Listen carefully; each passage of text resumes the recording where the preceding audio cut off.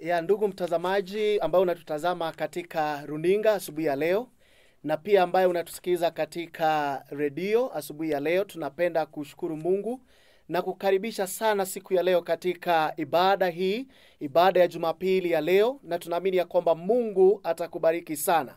Napenda kuchukua nafasi kukukaribisha na ujisikia kwamba uko katika uwepo wa Mungu hata ukiwa pale nyumbani. Nataka kusema kwamba Mungu atakuhudumia, maana Mungu wetu anapatikana popote pale.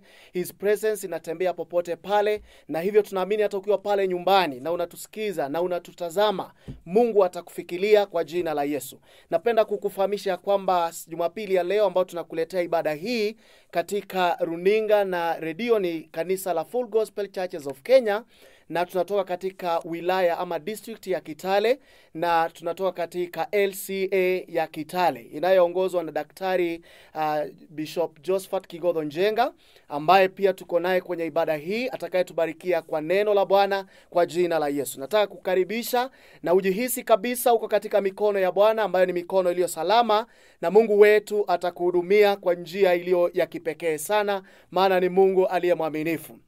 Tunajua katika nyakati hii ambayo tunapitia majanga ama janga la corona, najua watu wengi pengine wamefadhaika, lakini nataka kuhimiza kwa neno la Bwana usifadhaike, maana Mungu anakuazia mema, na kwenye ibada hii Bwana atakutembelea na atakuhudumia kwa jina la Yesu. Napenda tuanze ibada yetu kwa kumwabudu Bwana. We'll have time, nafasi ya kumwabudu Mungu kwa wimbo ambao unasema kwamba sioni haya kwa Bwana, na ni tenzi ya rohoni nambari ya 82, na pia ni nyimbo ya Injili utaipata katika nambari ya 55. Tutaimba wimbo huo kutumwabudu Mungu, na baada ya hiyo tutakupatia nafasi ya dakika 5 ya kwenda mbele za Bwana na kushukuru Mungu kwa sababu amekulinda na amekuepshia janga, na wengine ambao wamepatwa na jambo hilo pia unakuwa na nafasi ya kumwambia Bwana waimize na watie nguvu na kuendelea mbele. Kwa hivyo tutakupatia nafasi hiyo, tumwabudu Bwana kwa pamoja, umwabudu Mungu kiwa kwa nyumba yako na familia kwa pamoja, na baadaye tutakuwa na nafasi wewe mwenyewe ujipeleke mbele za Bwana tunapoendelea na ibada hii kwa jina la Yesu. Tuna waimbaji wetu kutoka katika kanisa letu linalopatikana pale Kitale Town, Bondeni Estate, watatuongoza katika wimbo huo tunapoendelea. Naomba tupate kusimama tumwabudu Bwana kwa jina la Yesu. Tusimame sisi zote as we worship the Lord in the name of Jesus. Karibuni sana. Waimbaji karibuni.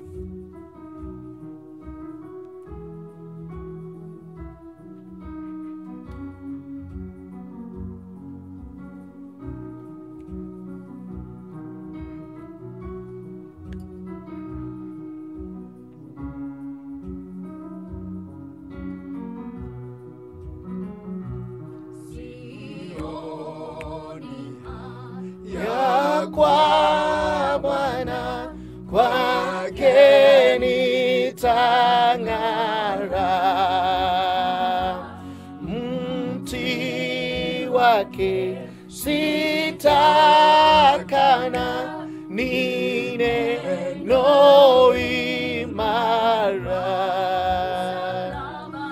Msalaba ndio asili ya mema, nikatua mzigo hapo,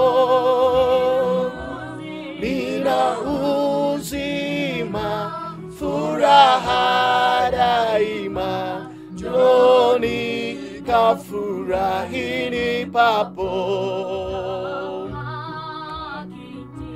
Chake vivyo ni yake ahadi,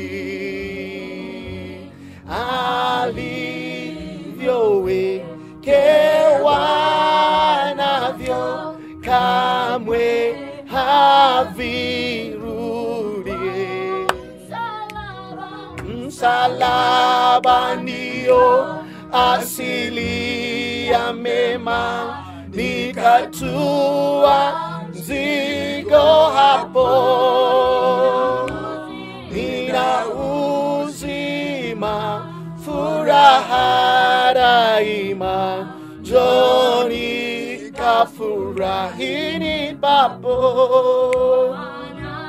Na wangu tena Mungu ndilo lake jina,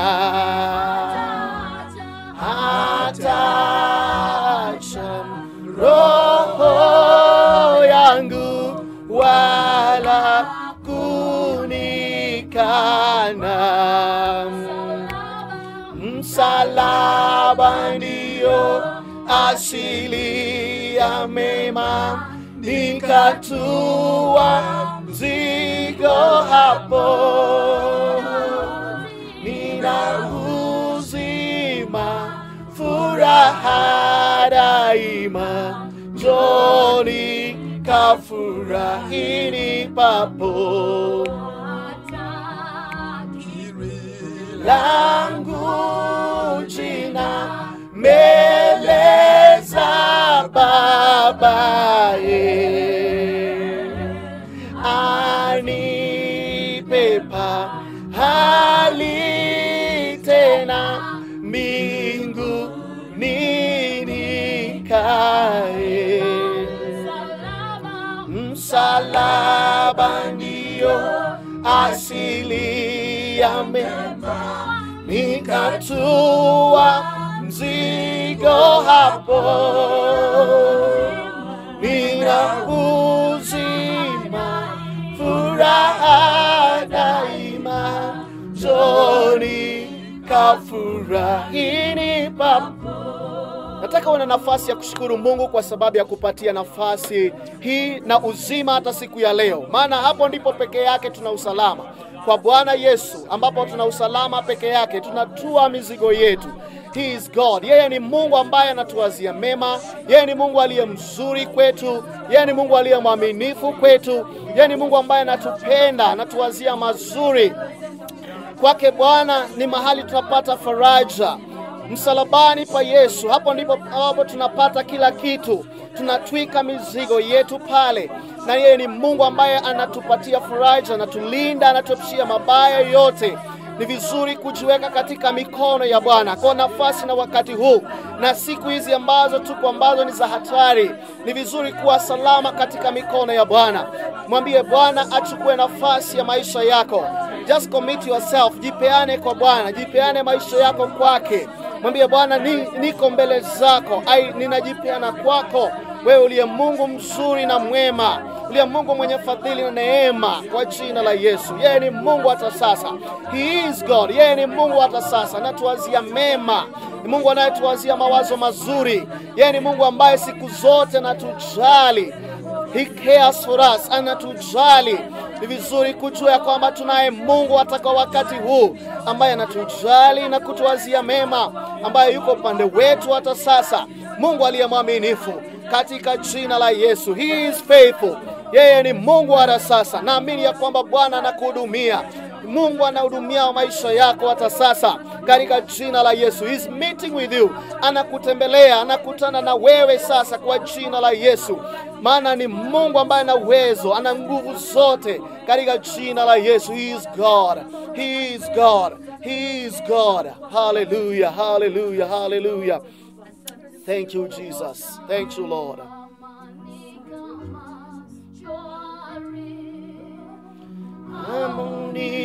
Uniona po shida, kwa mambo yote mmenijulisha. Ni salama rohoni mwangu, salama rohoni, ni salama rohoni mwangu, salama rohoni, ni salama rohoni mwangu. Nataka kukuambia kwamba Bwana anakuwazia mema. Na ni vizuri ujue kwamba rohoni mwako ni salama. Hata kwa mambo ambayo unaweza kuwa unayapitia hata sasa, Bwana yuko na atakupatia faraja, na kuwa kwa mikono yake ni salama. Nafasi hii ningependa kumkaribisha Elda Waithaka apate nafasi ya kutufungulia ibada yetu kwa maombi tunapoendelea. Karibu sana Elda, utufungulie kwa maombi kwenye ibada hii kwa jina la Yesu. Karibu. Msikilizaji wangu na mtazamaji wangu asubuhi ya leo, mahali ulipo, naomba ya kwamba ukaunganike nasi katika maombi haya. Kafunge macho mahali ulipo, tuamini Mungu kwa pamoja katika jina la Yesu. Mungu wetu na Baba wa Bwana wetu Yesu Kristo, twapenda kukushukuru ni kwa sababu ya asubuhi ya leo. Kupitia neema yako na mkono wako Bwana umetuwezesha kuona asubuhi hii. Na Mungu wetu, tunataka kukupatia utukufu na heshima na sifa zote, maana hakuna Mungu aliye kama wewe. Mwendoni mwa juma mzima Bwana umekuwa pamoja nasi. Umekuwa ni kimbilio letu, umekuwa ni mwanga kwetu, umekuwa ni taa ya miguu yetu. Na asubuhi ya leo Bwana umetuunganisha nyumbani mwako. Tunasema ni asante. Pokea utukufu, pokea sifa na upokee heshima. Tunapoendelea katika ibada hii, twapenda kualika uwepo wako Jehova Mungu, ukawe pamoja nasi asubuhi ya leo. Kuendelea tunapoendelea Jehova Mungu, tunaomba ya kwamba ukawe pamoja nasi. Ututangulize katika jina la Yesu. Katika kila jambo tunakuomba Mwenyezi Mungu ya kwamba uwe pamoja nasi. Twapenda kuombea hata wale walie nyumbani asubuhi ya leo.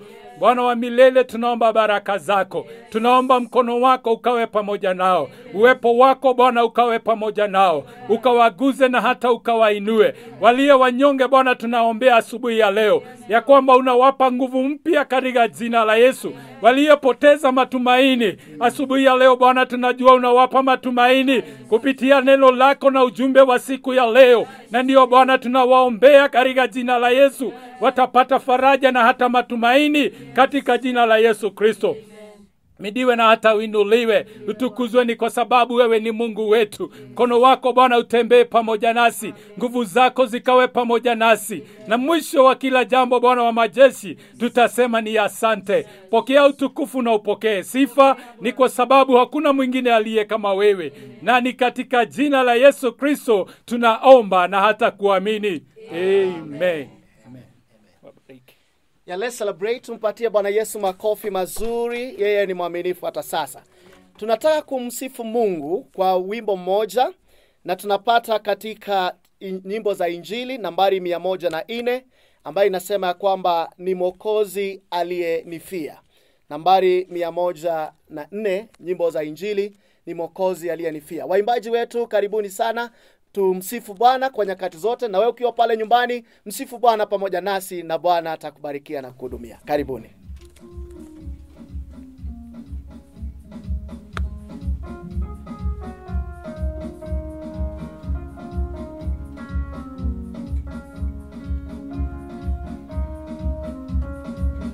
Mwokozi aliyenifia, nitoke dhambini alisema, yeye aliyemwamini mwana anao uzima. Nitoke dhambini alisema, yeye aliyemwamini mwana anao uzima. Amini, amini ujumbe mpya, yeye aliyemwamini mwana anao uzima. Amini, amini ujumbe mpya, yeye aliyemwamini mwana anao uzima. Deni zangu zote zililipwa, wote waliomwamini mwana anao uzima. Deni zangu zote zililipwa, wote waliomwamini mwana wanao uzima. Amini, amini ujumbe mpya, yeye aliyemwamini mwana anao uzima. Amini, amini ujumbe mpya, yeye aliyemwamini mwana anao uzima. Ijapo ningekuwa mkosaji, neno la furaha la Mwokozi ninao uzima. Ijapo ningekuwa mkosaji, neno la furaha la Mwokozi, ninao uzima. Amini, amini ujumbe mpya, yeye aliyemwamini mwana anao uzima. Amini, amini ujumbe mpya, yeye aliyemwamini mwana anao uzima. Yeye ajaye kwake hatupwi, amwamini Yesu na habari, tunao uzima. Yeye ajaye kwake hatupwi, amwamini Yesu na habari, tunao uzima. Amini, amini ujumbe mpya, yeye aliyemwamini mwana anao uzima. Amini, amini ujumbe mpya, yeye aliyemwamini mwana anao uzima. Amini, amini ujumbe mpya, yeye aliyemwamini mwana anao uzima. Tumpatie Bwana makofi mazuri. Haleluya, haleluya. Amen, amen, amen, amen. Ya, wimbo mzuri sana. Tunaweza kupata kuketi kwa miguu kwa viti vyetu. Asanteni sana. Na wimbo mzuri sana, tukimwamini Mwokozi Yesu Kristo tunapata uzima. Kwa hivyo jambo ambalo tunahitajika kumwamini Bwana Yesu na tupate uzima. Nafasi hii napenda kupeana kwa ushuhuda moja ili tupate neno la encouragement. Tuna mzee wa kanisa Elder Waithaka Njuguna, ningependa kumpatia dakika chache tu sana. Karibu sana. Amen. Bwana asifiwe. Amen. Askofu Daktari Josephat Kigodho, Mchungaji Bernard Githaiga, na washirika na watazamaji wote ambao wanatutazama kwa runinga, na pia ambao wanatusikiliza kwa radio zetu. Napenda kuwasalimu asubuhi ya leo katika jina la Yesu. Bwana Yesu asifiwe. Bwana Yesu asifiwe. Ni siku njema ambaye Bwana ameifanya. Kwa majina yangu naitwa Steven Waithaka Njuguna. Nimeokoka na nampenda Yesu. Ninahudumu katika kanisa la Full Gospel Churches of Kenya, Kitale Local Church, chini ya askofu Josephat Kigodho, akiwa mwangalizi wa makanisa haya. Asubuhi hii ya leo wapendwa, moyo wangu umeokoka, una amani ya Yesu Kristo. Amenilinda, ameniongoza, amekuwa ni msaada katika maisha yangu, amekuwa ni tumaini katika maisha yangu. Na ninashukuru Mungu sana ni kwa sababu ni kupitia rehema yake. Wewe ambao unanitazama asubuhi hii ya leo, na wewe unayenisikiliza, nataka nikuambie ya kwamba ni kwa rehema na ni kwa neema ya Yesu Kristo ambaye alinihurumia wakati ambapo sikukuwa na matumaini, lakini ni kwa sababu ya rehema za Bwana wetu Yesu Kristo akanihurumia na akaweza kuniokoa. Na asubuhi ya leo ninaweza kusema ya kwamba nina matumaini zaidi ya kaburi. Ni kwa sababu nimemfahamu Yesu Kristo aliye ndiye Bwana na hata Mwokozi wa maisha yangu. Jina la Bwana lipewe sifa. Amen. Na nilipokuwa nimepotea katika dhambi, nikateseka katika dhambi, lakini ni kwa sababu ya hiyo rehema ya Bwana wetu Yesu Kristo ikanikomboa na ikanifanya ya kwamba mimi ni mwana na ni mrithi pamoja na Yesu Kristo. Asubuhi hii ya leo nataka kukuambia ni vizuri mpendwa, unapotutazama tunapoendelea kwa pamoja, ni vizuri ufahamu ya kwamba maisha yako ni ya muhimu sana na ni ya dhamana sana mbele ya macho ya Mungu. Na kama haujampatia Yesu Kristo maisha yako, ningekuhimiza asubuhi ya leo decision ambayo unaweza kufanya ya maana sana ni kumpokea Yesu Kristo awe Bwana na Mwokozi wa maisha yako. Ni kwa sababu unapofanya hivyo, na kuambia ya kwamba hakutakuwa na majuto. Jina la Bwana lipewe sifa. Maana wakati ambapo nilimpokea Yesu, nimetembea pamoja na yeye, nimeona faida nyingi ambazo Yesu huyu amenifanyia, na nina hakika ya kwamba hata wewe ukimpokea Yesu, hata wewe ukimkaribia Yesu, utakuwa na faida na baraka nyingi ambazo ziko katika Yesu Kristo Bwana wetu. Jina la Bwana lipewe sifa. Amen. Na asubuhi ya leo wapendwa, ningependa kuwahimiza ya kwamba tuna Yesu upande wetu, na Yesu akiwa upande wetu, hata kama misingi ya ulimwengu inaweza kutikizwa, wenye haki wana solid foundation ambayo ni katika Yesu Kristo. Hapo ndipo wanaweza kujificha, ni kwa sababu Yesu Kristo ndiye mwamba ambaye ni imara, na wenye haki wanapomkimbilia wanakuwa salama. Hata katika nyakati hizi, pengine uko nyumbani, haujaweza kwenda katika kanisa, tuna Yesu Kristo ambaye yuko pamoja na sisi, ambaye ndiye solid foundation, ambaye ndiye mwamba ambaye ni imara. Tunaweza kumkimbilia hata asubuhi ya leo. Ndio maana hata asubuhi ya leo tunataka kukuhimiza ya kwamba usikufe moyo, usikate tamaa, ni kwa sababu uko na Yesu. Jina la Bwana lipewe sifa. Amen. Na ukiwa na Yesu uko salama. Amen. Na mikononi mwa Yesu mtakuwa salama. Amen. Na Mungu wa uzima awabariki na awalinde. Amen. Amen.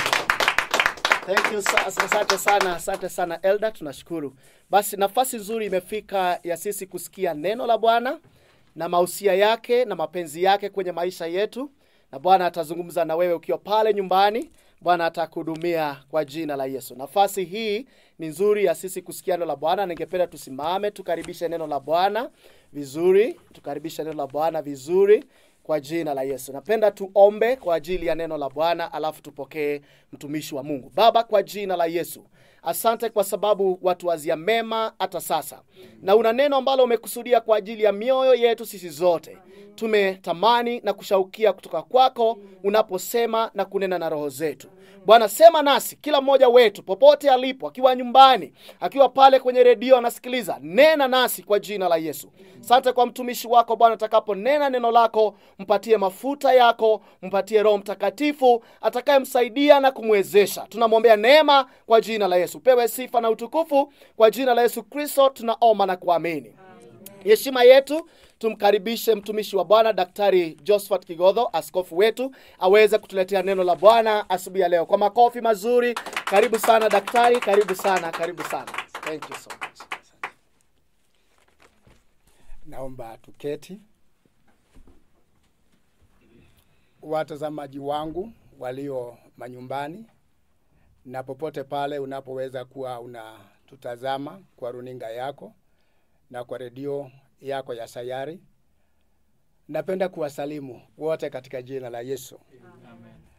Jina langu ni Bishop Josephat Kigodho, senior pastor wa kanisa la Full Gospel Churches of Kenya Kitale, na mwangalizi vile vile wa wilaya ya Kitale. Asubuhi ya leo ninashukuru Bwana kwa sababu ya nafasi ya pekee namna hii ambayo amenipa niweze kukupatia maneno ya kutia moyo unapokuwa pale nyumbani. Imekuwa ni kipindi kigumu sana kwa watu wengi kutokana na shida ya ugonjwa wa corona. Watu wengi wamekuwa manyumbani, hawapati nafasi ya kusikiza neno. Watu wengi wametupigia simu, wametuambia wamekosa ibada, na imetusukuma kusikia kabisa kwamba tunaweza andaa nafasi ya kufika kwenye kituo cha redio na televisheni ili kwa njia moja tuweze kuwafikia kwa neno la Bwana. So kwa dakika chache ninapenda nikufikie mpendwa, na labda kabla niseme neno nataka kusema kwamba kanisa letu linapatikana pale Bondeni Estate mjini Kitale, linajulikana kama Revival Spring Center. Ibada zetu zinaanza hapo saa 2, tuna ibada 2 siku ya Jumapili. Ibada ya kwanza inaanza saa 2 na inamalizika hapo saa 4:30. na moja kwa moja tunaanza ibada ya pili hapo saa 4:30 tunaenda mpaka saa 7. Tunakukaribisha unapokuwa kwa mji wa Kitale wakati wowote ule, unaweza ingia katika mojawapo ibada zetu na utabarikiwa kwa jina la Bwana Yesu. Na ningelipenda nizene kwa ufupi. Kama mnavyofahamu kwamba msimu huu umekuwa ni msimu wa Pasaka. Tumekuwa tukifikiri, tukitazama na kuangalia jinsi gani Yesu Kristo mwana wa Mungu alivyojitoa nafsi yake kwa ajili yetu. Umekuwa ni wakati wa faraja, hasa wakati huu wa msimu huu wa Pasaka, hasa tunapopitia muda na wakati ambao umekuwa mgumu sana kwa sababu ya jamii ambazo wengine wao wapendwa wao wameondoka, wengine wao wamekuwa wametengwa kutoka katikati ya jamii zao, na wengine wao wakiwa labda wameondoka hata mwilini. Tunapenda kusema kwamba ujumbe huu unaweza kuwatia moyo na kuwabariki katika jina la Bwana Yesu.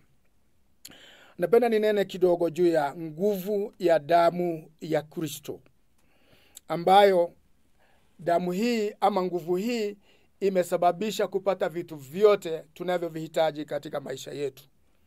Jameni, tuna mahali pa kukimbilia tunapoiangalia kazi ya Yesu na jinsi Yesu Kristo alivyofanya kwa niaba yetu.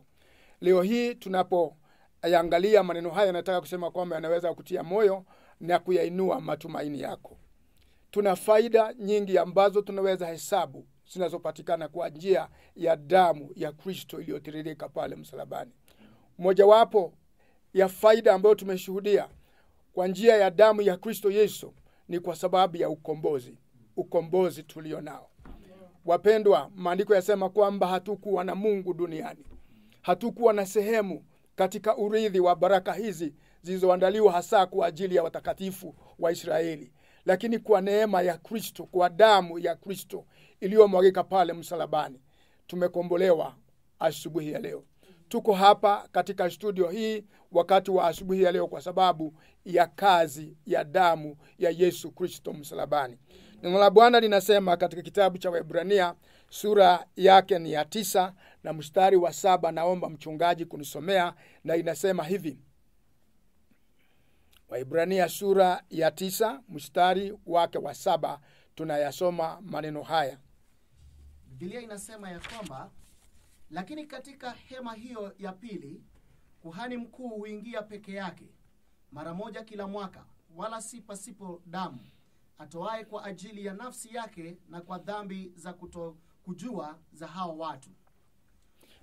Nikijaribu kufafanua neno hilo ambalo limesomwa kwetu katika ibada ya kwanza iliyofanyika pale kwenye hekalu ama kwenye pazia, maandiko yanasema kwamba kuhani mkuu peke yake alipata nafasi ya kuingia mahali palipofahamika kama patakatifu akiwa na damu kwa ajili ya wote waliokuwa wamenajisika ama kwa wote waliokuwa na dhambi, na hakuingia kila mara alipohitaji. Maandiko yanasema kwamba aliingia mara moja kwa mwaka. Watu walioshiriki ama watu walioanguka katika dhambi, watu waliomkashifu Mungu kwa njia moja ama nyingine, walisubiri nafasi mpaka kuhani mkuu atakapoingia pale mahali papo palipoitwa patakatifu. Lakini asubuhi ya leo tunashukuru Mungu kwamba Yesu Kristo mwana wa Mungu, maandiko yanasema kwamba hakuingia kwa damu ya kondoo, ya mbuzi ama ya ng'ombe. Alijitoa damu yake mwenyewe, alitoa damu yake mwenyewe, alimwagwa damu yake mwenyewe. Na hii katupatia nafasi, ndugu ambao hatukupata nafasi, hatukupata kibali, tukakubalika mbele za Mungu. Na leo jameni, tunapoikumbuka hii kazi Yesu Kristo aliyofanya pale msalabani, tunaweza kuhesabu kwamba tu watu walio na haki zote zile kusimama mbele za Mungu na kuomba na kusifu na kuabudu kama tunavyofanya asubuhi ya leo kwa njia ya damu. Jambo la pili ni kwamba tumesamehewa dhambi kwa njia ya damu. Maandiko nasema kwenye kitabu cha Zaburi ya 103 mstari wa 12. Inasema kama mashariki ilivyo mbali na magharibi, hivyo ndivyo Mungu alivyoisahau na kuisamehe dhambi zetu. Jameni, hii si kwa sababu ya uzuri, si kwa sababu ya kazi ya mtu awaye yote, lakini damu ya Yesu Kristo iliyomwagika pale msalabani. Kila anayelitia jina la Yesu anapata msamaha wa dhambi zetu. Maandiko inasema katika kitabu cha Warumi sura ya 3 mstari wa 23 kwamba wote wamefanya dhambi na wamepungukiwa na utukufu wa Mungu. Imagine, waraka wa kwanza wa Yohana sura ya 1 mstari wake wa 8 unasema tukisema kwamba hatuna dhambi twamfanya Mungu kuwa muongo. Mstari wa 9 unasema kwamba ila tukiziungama dhambi zetu yeye ni mwaminifu, anatusamehe na kutusafisha na udhalimu wote. Maandiko inasema kwenye kitabu cha Warumi sura ya 10 mstari wa 9 inasema kwa moyo mtu huamini na kwa kinywa mtu anakiri na kupata wokovu. Mstari wa 13 sura hiyo inasema kila atakayelitia jina la Bwana ataokoka. Hii ni kazi ya damu ya Yesu.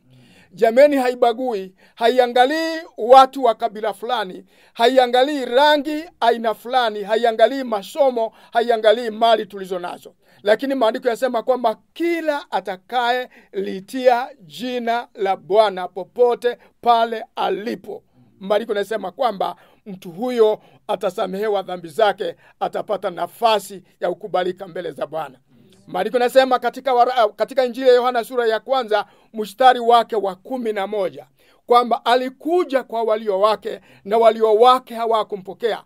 Mstari wa 12 unasema waliompokea aliwapa uwezo wa kufanyika watoto wa Mungu. Sio kwa kuzaliwa kwa njia ya mapenzi ya mwanadamu, si kwa damu wala kwa njia ya mwili, lakini kwa kumwamini Yesu Kristo mwana wa Mungu aliyemwaga damu yake, damu takatifu. Maandiko yanasema kwamba tunafanyika wana mbele za Bwana. Asubuhi ya leo kama kuna jambo la kujivunia wapendwa, si lingine, twaweza kujivuna kwa sababu tumefanyika wana kwa njia ya kifo cha Kristo pale msalabani. Jambo la tatu ambalo damu ya Kristo Yesu imefanya kwa ajili yetu ni kwamba imetukomboa ama imetuondoa kutoka kwa ghadhabu ya Mungu itakayokuja. Warumi sura ya 5 mstari wa 9, naomba mchungaji tafadhali nisomee sura ya 5 waraka kwa Warumi mstari wa 9. Biblia inasema basi zaidi sana tukiisha kuhesabiwa haki katika damu yake tutaokolewa na ghadhabu kwa yeye. Maandiko hapa inasema kwamba tukisha kuhesabiwa haki. Kiingereza inasema justified. Ni kwamba mtu anapohesabiwa kwamba hana hatia, mtu akishtakiwa, mtu anapopatikana kwa makosa fulani na hatimaye unaandikiwa kitu kinaitwa charge sheet pale police station. Mwishowe askari aliyekushtaki na kupeleka kotini na ile charge sheet, na mashtaka yako unasomewa na hakimu. Baada ya kuyakagua na kuyangalia, huwa ni haki ya yule hakimu kuacha, kukuweka huru ama kukufunga. Na hivi ndivyo maandiko yanavyosema kwamba tulikuwa tayari tumehukumiwa kwa sababu hatukuliamini jina la mwana pekee wa Mungu. Lakini mara tulipomwamini Kristo Yesu, maandiko yanasema kwamba tumehesabiwa kuwa haki. We are justified. Hakuna mtu awezaye kutuhukumia adhabu. Warumi sura ya 8 mstari wa 1 inasema kwa maana hakuna hukumu ya adhabu kwa wote walio katika Kristo Yesu. Warumi sura ya 8 mstari wa 31. Ninaomba tu mchungaji nisomee upesi nimalize. Biblia inasema basi tuseme nini juu ya hayo? Mungu akiwapo upande wetu. Ikiwa Mungu akiwa upande wetu, ni nani aliye juu yetu? Ni nani basi anayeweza kuwa juu yetu? Mstari wa 32. Yeye asiyemwachilia mwana wake mwenyewe. Yeye ambaye hakumwachilia mwanawe mwenyewe, bali alimtoa kwa ajili yetu sisi. Lakini kwa ajili yetu alimtoa kwetu sisi zote. Atakosaje kutukirimia? Na maandiko nauliza atakosaje kutukirimia sisi na mambo yote pamoja naye? Na mambo yote pamoja naye. Nataka kusema na nikuwakumbushe kwamba nilianza kusema kuwa damu ya Yesu imefungua milango kwa ajili ya mahitaji yetu yote. Hii ni baadhi ya mambo na faida tunazoshuhudia kuzipata baada ya kumwamini Kristo Yesu na damu yake iliyomwagika pale msalabani. Maandiko nasema hatuwezi hukumiwa adhabu ama ghadhabu tena kwa sababu tumefanyika wenye haki machoni pa Bwana. Nguvu hizo za damu, jambo la pili ni kwamba inatupatia uwezo wa kushinda shetani. Shetani hashindwi kwa njia zingine. Watu wametumia mbinu za uganga. Watu wametafuta nafasi ya kutafuta watu ambao wanaweza kuwategemea. Lakini kiini cha nguvu za wenye haki, nataka niwaambieni kwamba za kushinda shetani ni katika Kristo Yesu. Jina la Bwana libarikiwe sana. Jina la Yesu lina nguvu. Katika Injili ya Mathayo sura ya 28 mstari wake wa 18, Yesu baada ya kufuka, maandiko nasema aliwatokea wanafunzi wake. Na aliwaambia, nimepewa nguvu, mamlaka juu mbinguni na duniani. Na Yesu akawaambia wanafunzi wake, kwa nguvu hizo, kwa njia nyingine ni kwamba kwa nguvu hizo enendeni mkawafanye watu wa mataifa kuwa wanafunzi wangu. Nataka niseme asubuhi ya leo, kwa njia ya damu ya Kristo iliyomwagika pale msalabani, tunazo nguvu za kushinda shetani. Shetani hana mamlaka juu yako. Unapokuwa pale nyumbani, mpendwa, ni vizuri kuamini kwamba hakuna nguvu, hakuna mamlaka, hakuna uchawi, hakuna uweza mwingine ulio juu ya damu ya Kristo Yesu. Kwa njia ya damu tuna nguvu juu ya dhambi, tuna nguvu juu ya magonjwa, tuna nguvu juu ya ushindi wa kila namna katika maisha ya waaminio. Wapendwa, tunapokuwa pale nyumbani, licha kwamba tumekosa ibada zetu pale makanisani, nataka niwakumbusheni kwamba bado kuna nguvu za Mungu zinazoweza kutuhifadhi mpaka kipindi hiki kitakapoisha. Mungu yumo upande wetu, hatuachi, anasimama nasi, anatuombea, na tuna matumaini makubwa ya kuondoka katika janga hili. Naomba kwamba Bwana awabariki sana. Bwana awabariki sana. Mpendwa, si vizuri naona ni kwamba niweze kuwakumbusheni kwamba tumekuwa kwa ibada, na kama tunavyofanya kwa kawaida, tunamheshimu Bwana kwa matoleo yetu. Kwa wale ambao labda mmeketi na ninyi si labda washiriki wa kanisa letu la mjini, tunaomba kwamba unaweza wasiliana na mchungaji wako kwa njia ambayo unaweza kutoa tithe yako na sadaka zako. Na walio wa kanisa letu la Kitale mjini, tunaweza kutoa pesa zetu kwa paybill hii ya kanisa ni 316380. 316380. Akaunti yetu ya kanisa unaweza kuchukua tafadhali ukiwa popote pale ni 033029443509. Nirudie tena, wale ambao wangependa kutoa sadaka zao, wale ambao wangependa kulipa tithe yao, akaunti yetu ya kanisa ni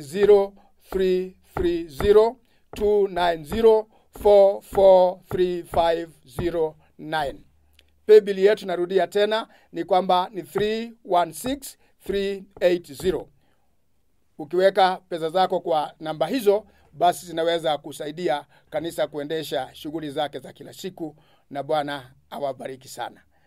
Tunataka kuwakumbusheni kwamba ibada yetu siku ya Jumapili itaongozwa, yani Jumapili ya tarehe 26 itaongozwa na mchungaji wetu, askofu wetu wa Nandi, Askofu Magut, na ibada zetu zinafanyika kila siku ya Jumapili mwendo wa saa 5 za asubuhi. So unaweza kumsikiza, naamini kabisa kwamba utabarikiwa, utajiandaa kila mahali ulipo, amejawa na ufunuo wa neno la Bwana na utabarikiwa sana kwa jina la Yesu. Nataka tuombe. Baba, kwa jina la Yesu, tunakushukuru sana wakati wa asubuhi ya leo kwa wingi wa rehema zako na fadhili zako. Bwana, tunasema asante kwa sababu ya kazi ya msalaba, damu uliyomwaga pale msalabani kwa ajili yetu. Imeleta ushindi wa kila namna katika maisha yetu. Tumekombolewa, tumesamehewa dhambi zetu. Tuna ushindi juu ya dhambi na juu ya shida zote katika maisha yetu. Bwana, tunasema asante. Tunakumbuka kuombea ndugu zetu na dada pale manyumbani, wakati huu ambao umekuwa ni mgumu sana kwao, kwamba watie nguvu na uwasimamishe katika jina la Bwana. Hatukosi Bwana kuwakumbuka kuombea viongozi wa taifa letu na mataifa mengine ya ulimwengu wakati huu ulio mgumu kila mahali katika jina la Bwana. Tunaomba uwatie moyo na uwafariji hasa waliofiwa na wao ambao jamii zao wamo hospitalini na wale ambao Bwana wametengwa kutoka kwa jamii zao. Tunaomba wakati ulio mgumu Bwana watulize na uwape moyo kwa jina la Yesu. Asante Bwana wetu. Kwa Yesu tunaomba na kuamini. Asanteni sana. Mungu awabariki sana kwa kutusikiza, kutazama. Asanteni. Basi tunashukuru sana Askofu Daktari kwa nafasi hiyo ya neno la Bwana. Na najua kwamba ukiwa nyumbani umebarikiwa, umejengeka kimoyo na katika nafsi yako na unakaza mwendo katika safari hii.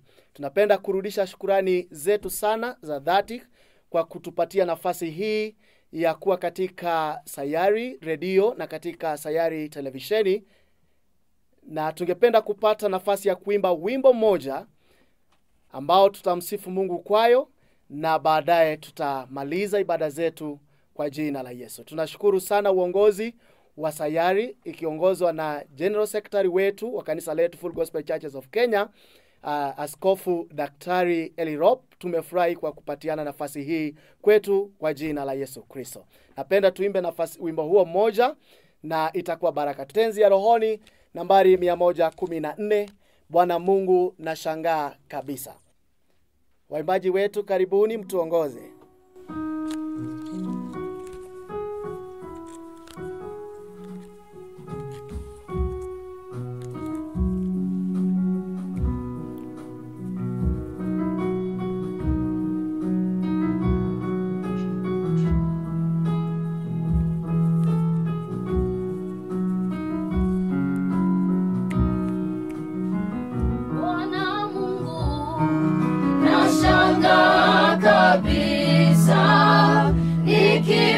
Nikifikiri jinsi ulivyo, nyota, nguru, vitu vyote pia viumbavyo kwa uwezo wako. Roho yangu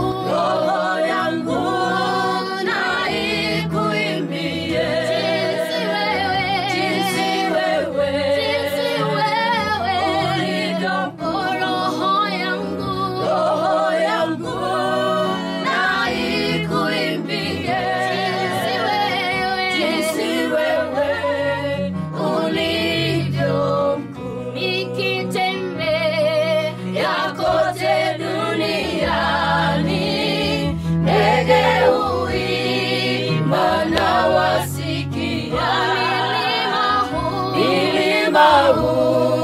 pendeza macho sana, upepo nao unafurahia. Roho yangu na ikuimbie jinsi wewe ulivyo. Roho yangu na ikuimbie wewe ulivyo. Unikikumbuka jinsi wewe Mungu ulivyompeleka mwanao afe azichukue dhambi zetu, kuyatambua ni vigumu. Roho yangu na ikuimbie jinsi wewe ulivyo. Roho yangu na ikuimbie jinsi wewe ulivyo. Yesu Mwokozi, utakaporudi kunichukua twende mbinguni, nitaimba sifa zako milele, wote wajue jinsi ulivyo. Roho yangu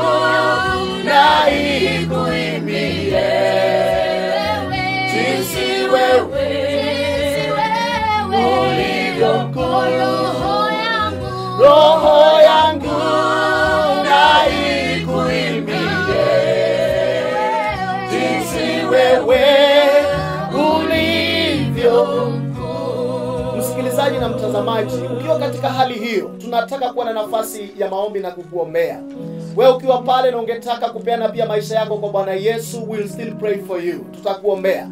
Wewe ambao una mahitaji na unataka Mungu ahudumie mahitaji yako pahali ulipo, kuna mambo ambayo yanakusumbua. Biblia inasema tumtwike Bwana fedheha zetu. We are going to pray for you. Tutakuombea na Bwana atakushughulikia kwa jina la Yesu. Nafasi inataka kumkaribisha Askofu Daktari ili aweze kukuombea mahali ulipo. Hata kama unataka wokovu atakuombea. Na hata ukiwa na mahitaji, utaamini, utainua tu mkono wako mahali ulipo na uamini na mtumishi wa Bwana, na ataweza kukuombea na Bwana atakuguza na kukuinua tena kwa jina la Yesu. Ukiwa katika nafasi hiyo na mudi ya maombi na umefunga macho yako mahali ulipo, ukiwa na mudi hiyo ya kutazama kwa Bwana, nataka tumkaribishe Askofu Daktari tena aweze kuunganisha imani yetu pamoja na kutupeleka mbele za Bwana kwa nafasi ya maombi hayo kwa jina la Yesu. Karibu sana daktari, karibu sana askofu, karibu. Tukiwa katika hali hiyo, najua umeisha kata kauli ya kumfuata Bwana Yesu, naomba nikuombee.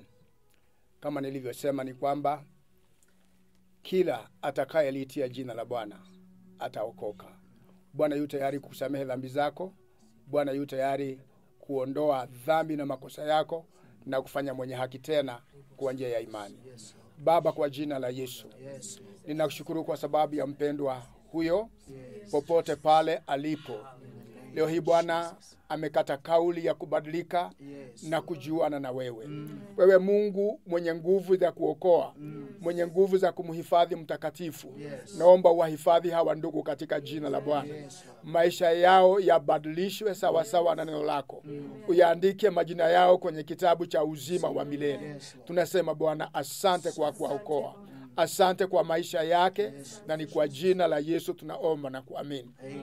Yesu Kristo anaweza bado kuponya magonjwa yako. Yesu Kristo anaweza bado simama nyuma yako.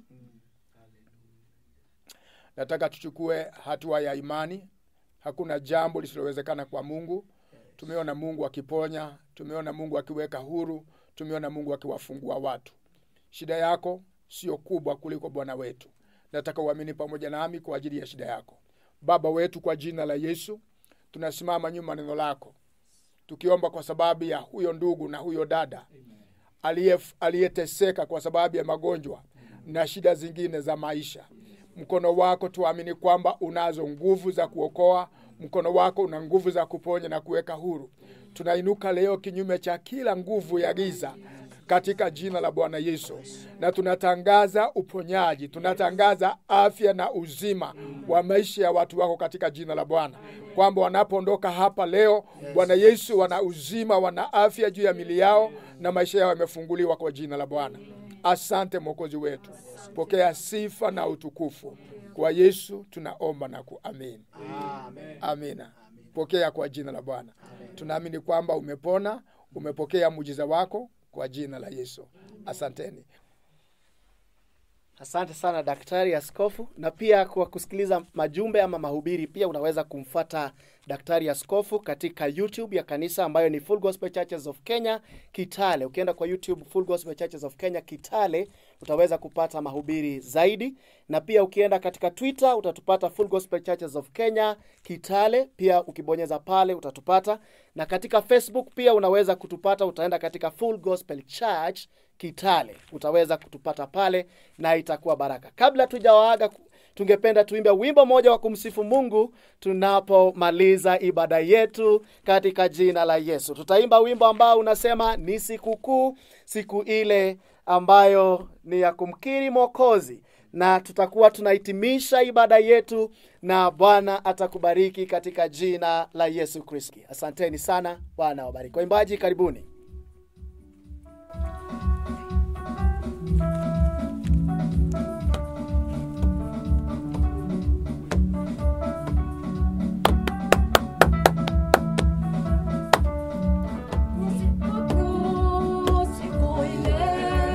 Ya kumkiri Mwokozi, moyo umejaa tele, kunyamaza hauwezi.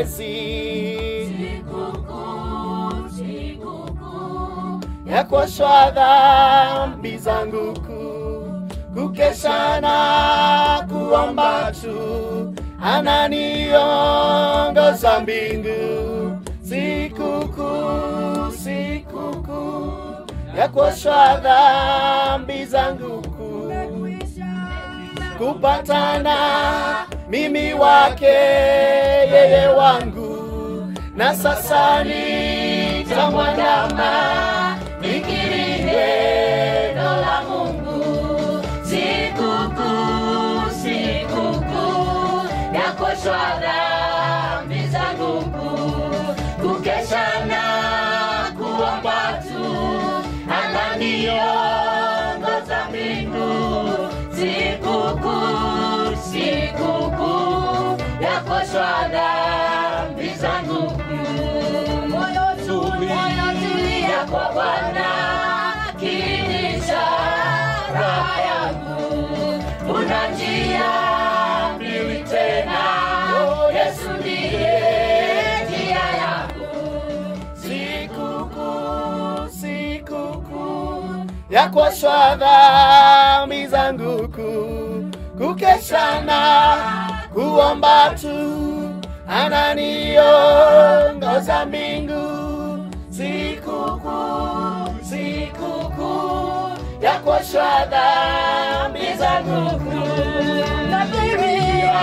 yangu ya mbele nitaiweka daima, hata ije siku ile ya kuonana kwa salama. Sikukuu, sikukuu ya kuoshwa dhambi zangu kuu, kukesha na kuomba tu, ananiongoza mbingu.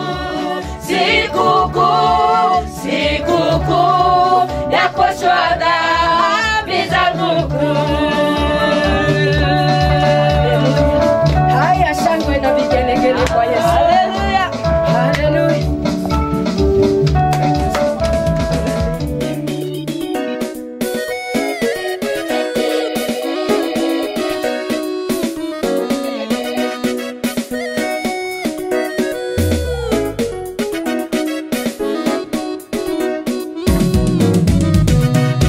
Tulikuwa tufe na tusahaulike, Yesu kwa upendo akaja kutufilia, kaacha enzi yote na utukufu mbinguni, kaleta patanisho letu na Mungu Baba.